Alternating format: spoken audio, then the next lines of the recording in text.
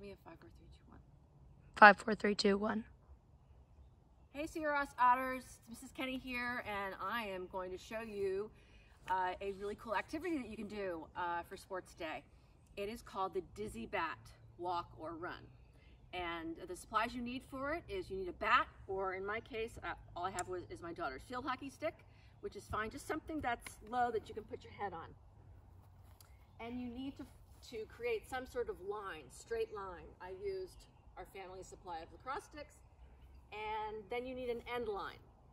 And then if you want to try an obstacle course, you need some items to do an obstacle course if you don't have cones.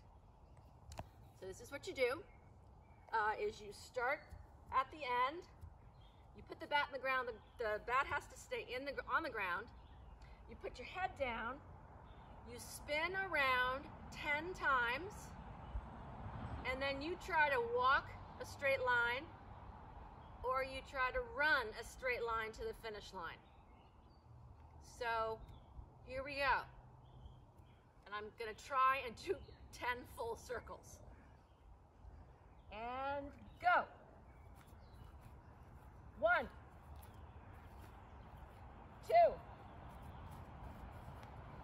3, 4, I'm not sure I'm gonna make it.